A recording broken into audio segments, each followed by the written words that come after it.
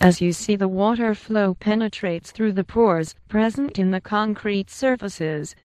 Application of Monarch's crystallization permanent waterproofing system on the surface of the concrete. After the application of Monarch's crystallization permanent waterproofing system on the surface of the concrete, crystallization permanent waterproofing system is absorbed by the concrete surface.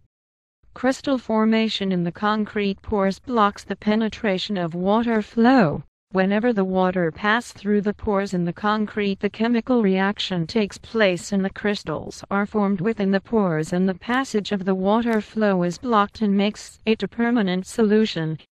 Monarch's crystallization permanent waterproofing system protects concrete against chemicals, acids, industrial waste, corrosive groundwater, and seawater. Monarch's crystallization permanent waterproofing system increases frost resistance, compresses strength of concrete,